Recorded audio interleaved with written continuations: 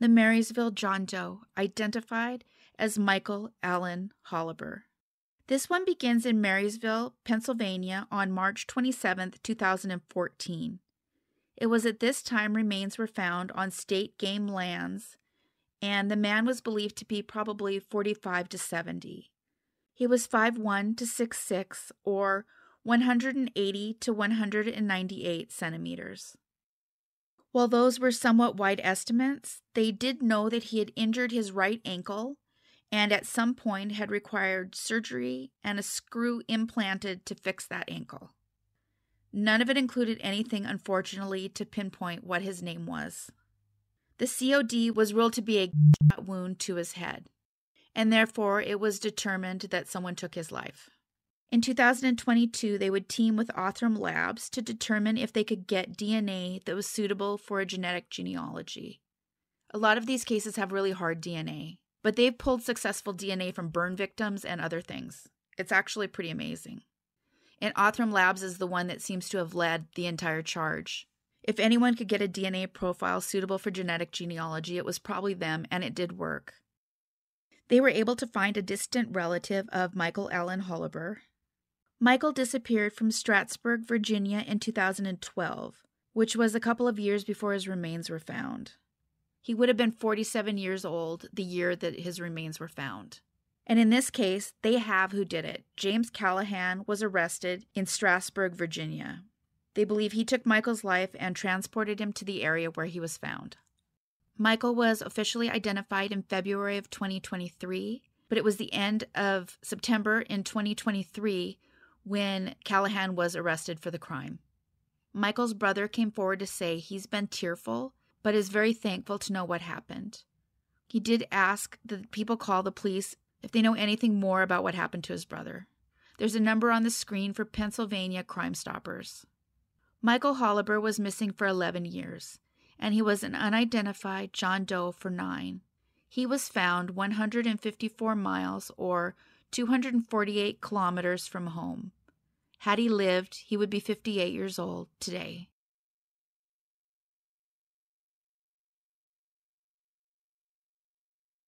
The new Brighton Jane Doe, identified as Gail Marlene Johnson. This story begins on September 15, 2000, when 2 teens were out for a walk in New Brighton, Minnesota. On September 15, 2000, 2 teens were out for a walk in Long Lake Regional Park, and it was here, in a marshy area, that they would discover an unidentified woman. Upon examination, they would estimate she'd been there probably about 2 months. They would reach out to the Minnesota Bureau of Criminal Apprehension, or the BCA, and they would employ forensic scientists who would successfully obtain DNA. But once they processed it, there was no matching CODIS. Another mystery was even what happened, especially as the COD couldn't be determined. They would report, however, that they considered it, at the very least, suspicious.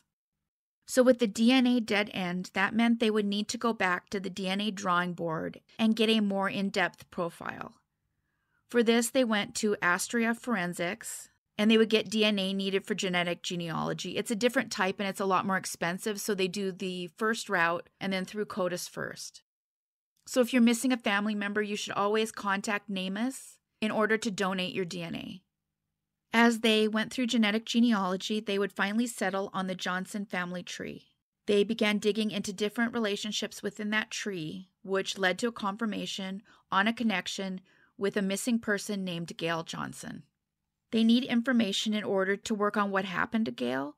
She drove a black or a gray 1989 Ford Mustang at the time. She was an escort who was working along Lake Street in Minneapolis when she disappeared.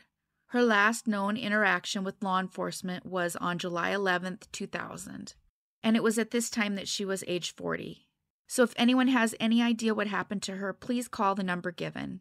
I usually opt not to include police photos if I can help it, but it seems unwise to ask people to come forward and not show what she looked like at the time. There's obviously a difference between a healthy photo that is given and one that was not so healthy. I just should say, though, whatever caused her to struggle at the time, or any choices she made, she didn't deserve to die. And so many people turned their lives around later, she didn't get her chance. And obviously no one should end up in a marsh. Gail Marlene Johnson went unidentified for 23 years. Had she lived, she would be 63 years old today. The Loudon County John Doe, identified as James Nuchols. In September of 1985, remains were found by what's just described as two juveniles who were riding their bikes along Buttermilk Road off Interstate 40 in Lenoir City, Tennessee. Forensic anthropologists would examine the person and determine it was a white male between the ages of 40 and 57. He was a victim of a gunshot wound, and it was ruled to be foul play. According to the University of Tennessee Anthropology Department, he had passed either 1 week or 2 weeks prior to being found, so he hadn't been there very long. They tried to use fingerprints to determine his name, but in 1985, there was only so much you could do, and fingerprints tend to decompose. So a number of cases currently are rerunning some of those fingerprints through the system and getting actual matches, which frees up other cases for DNA, so it's a win-win sort of thing. But this change was pretty recent, so there's more and more coming through as jurisdictions begin to rerun them. So for 30 years, they didn't really know a whole lot about what had happened from 1985 to 2015, but they hadn't given up and they had been looking, and the TBI, or the Tennessee Bureau of Investigation, would actually open it up again and try to take another look. This led to DNA getting into CODIS, but as is pretty normal, there wasn't a hit. What I find interesting in this case, though, is they ran the fingerprints after they had submitted DNA to Othram in Woodlands, Texas. They were able to trace the DNA down to a potential family member, believing they had identified James Keith Nuchols. But the interesting thing is they would then use the fingerprint to confirm him and offer a picture of what he looked like. James was born on October 15, 1926, and he was living in Tennessee and was 58 when his life was taken. So this is just part of the case. Keith still deserves justice. So if anyone knows anything about it, please call 1-800-TBI-FIND, and you can remain anonymous. James Keith Nuchols went unidentified for 38 years. He was found 44 miles or about 70 kilometers from where he went missing. If he was still alive today, he would be 96.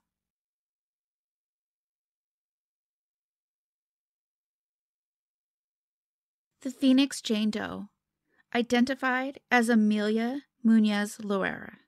On November 21, 2004, in Phoenix, Arizona, there was a woman who was walking on 15th Street and Broadway Road, and it was here that she was hit by a vehicle that managed to take off and get away without checking on her or even taking any responsibility. They went ahead and examined her remains, but despite her face being identifiable, no one came forward with her name. I can't find any indication of a post-mortem photo online. That doesn't mean there isn't one, but when I was looking, I didn't see one. The link to the one I had found had been removed. And also, when I've tried to put them on my channel and provide some of those links, I had YouTube remove it. So I'm not sure exactly what to do about that, but I am going to keep trying to send you guys to the post-mortem if you're interested. But obviously, I don't show them on this channel. Sadly, it would take the DNA Doe Project and nearly 2 decades to identify her. Amelia is described as a Mexican national who was 41 years old when her life was taken. Her DNA was confusing to figure out, as she hailed from an area that practices describe as intermarriage between related families over generations, meaning people somewhere within the tree, not necessarily close to her, close to present day, but they were related in some way, probably living in a condensed area where they would intermarry. Because of this, the DNA matches become muddled in a way that isn't usually seen. The DNA Doe Project mentions that this is a tradition in some areas, and because of that, it makes genetic genealogy difficult. Additionally, the DNA Doe Project would explain that cases involving recent immigrants can often take longer. Typically, those cases have fewer matches in the public databases like GEDmatch or FTDNA, which is another one they've been using more and more. But despite not finding anything, they didn't give up and they kept going. In the end, they spent over 1,300 hours digging into various public DNA trees, trying to search for proof of a woman that was missing that could, in fact, be our Jane Doe. And they ended up solving it this way with the assistance of Amelia's niece, who they eventually found and asked for a DNA sample. It was then uploaded to Family Tree DNA. And in one of the articles I found where there was a rundown on how many unidentified cases there are in the United States, and this is just the US. It's harder to find the cases in the other countries, or at least it is for me. I've tried adding more. So who knows how many, but there are 40,000 here in the US, unidentified John and Jane Does. In Arizona alone, they have over 2,000 that are awaiting identification. That is horrible. I had a hard time getting these group of cases together because there were so many and they kept getting new identifications and I was trying to catch up. And I thought it was going fast, but when you're looking at how many there are, I don't see how it's possible to ever give the number of people answers that need them.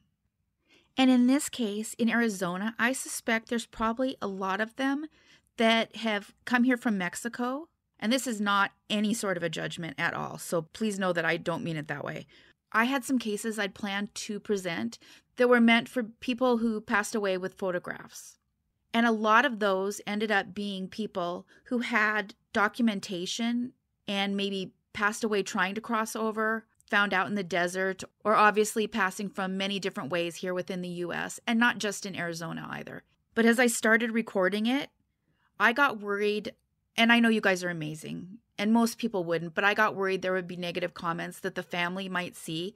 I've had family members comment on some of my videos, and I don't want to hurt anyone. I ended up stopping that one. I was afraid it would just become political and not about the people. Because no matter what happened to them or how they got here, somebody's family is missing someone, and someone no longer has a name. So as far as this channel is concerned, it doesn't matter how, where, or why. Anyway, as for Amelia's perpetrator, the police would state that they had closed the case on her hit and run, but they can always reopen it. So this one really is kind of at the mercy of someone calling in. They just need a tip. The odds are really against it. It just depends on if someone will call in. So someone can call in to secret witness and just give a name and what they know. They don't even have to give their own name. Amelia deserves justice. Amelia Muñoz Loera has gone unidentified for 18 years. Had she lived, she would be 59 years old today.